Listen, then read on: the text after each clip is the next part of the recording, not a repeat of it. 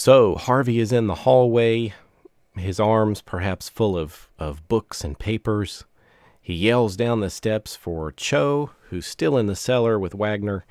Tell him to get up here, bring the stuff that he's got. Let's see if we can get past this magical barrier and get into the parlor.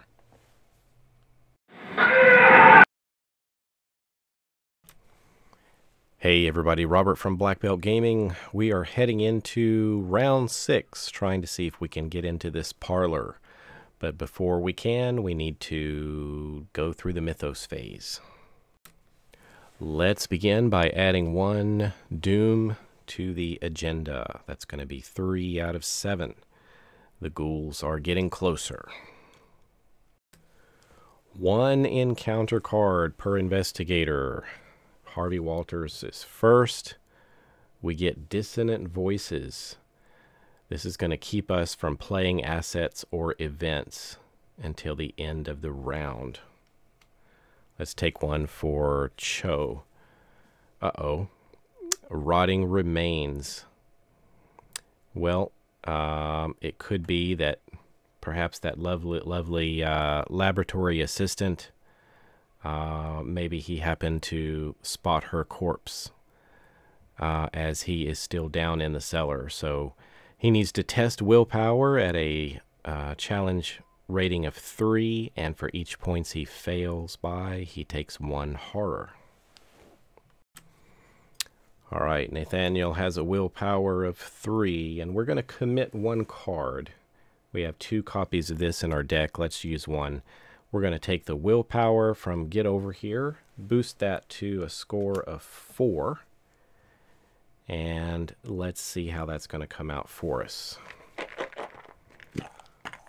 Let's draw our secret token, and we get, we get the -2.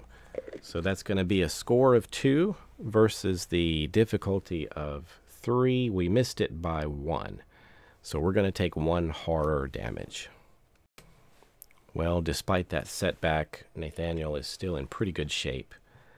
So that's going to take us to the end of the Mythos phase. We're headed back to the investigators. And let's start with perhaps Cho, getting him out of the cellar and into the hallway. So first action, we're going to join the professor in the hallway.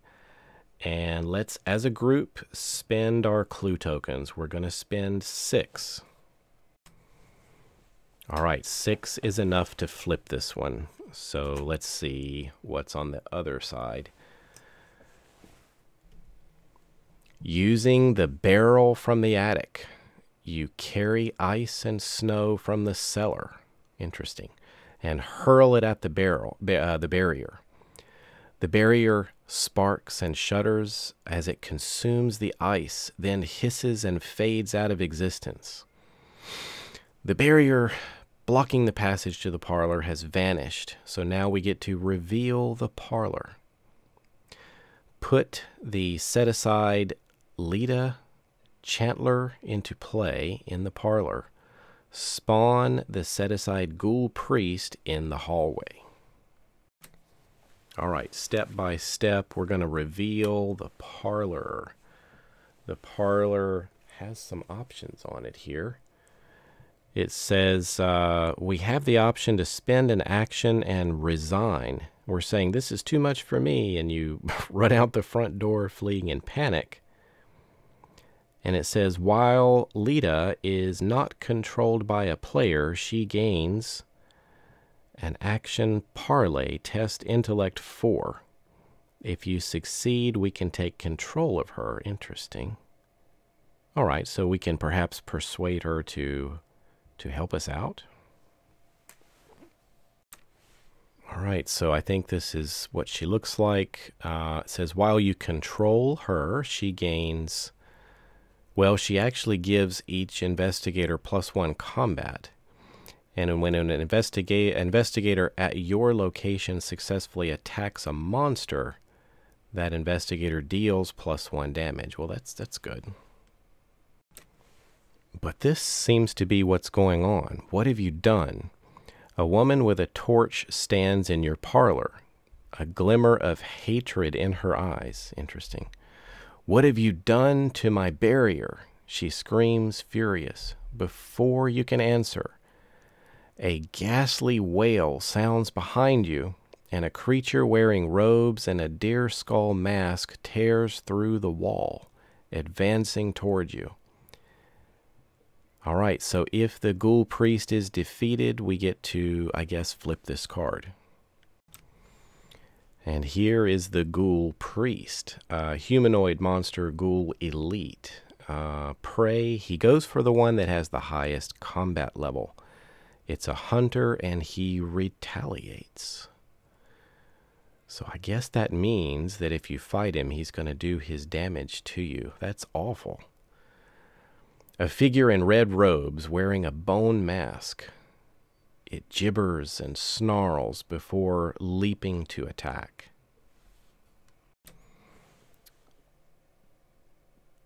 All right.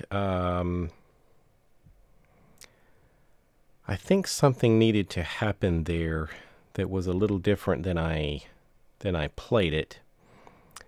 I think we needed to go to the end of the round. So I think the investigators should have sort of finished their cycle, and at the end of the round then opened the barrier. So before we engage in combat or fleeing for our lives, we sort of need to give our investigators a few more actions and end the round. And then I think we actually need to go through another mythos phase. So Nathaniel Cho went upstairs, and he would have been there in the hallway. Let me remove this ghoul priest just for a moment. They would have been in the hallway together, and he would have had 2 more actions. So let's think about what he would do. I would say with his second action, he would draw a card. And we get stand together again. And he's got 1 more action. So perhaps for his last action, he might actually play this event, which gives each of the investigators 2 more resources. All right, so that is done. Our investigators are kind of loaded with resources now. Harvey would still get 3 actions. I think he's going to draw a card, Vault of Knowledge, and then he's going to use his ability here on his character card to draw a second card for free. And we've got Feed the Mind. I'm counting 11 cards in my hand. I think that's a bit too many. A maximum hand is 8. And since we lost our laboratory assistant, we still have to follow that. So I just drew 2. So that means I would need to discard 1. And I have 2 copies of this one in my hand. I think I'm going to discard 1 of those. So that gets me to currently 10 cards. So that would have allowed me to end the round with 8. And then now I have 10. So we have some other actions remaining, but due to the dissonant voices, I can't play assets or events from Harvey. I still think I'm going to have for his last 2 actions to draw a couple of cards here and just make some choices here as I end my turn. All right, unfortunately, we're going to have to discard all of these. And that takes Harvey down to 8 cards. So that would have been them before they can fully get through this barrier. So the enemy phase, the flesh eater would have stayed upstairs in the attic. Then we would go to upkeep, and we refresh. Each investigator draws a card.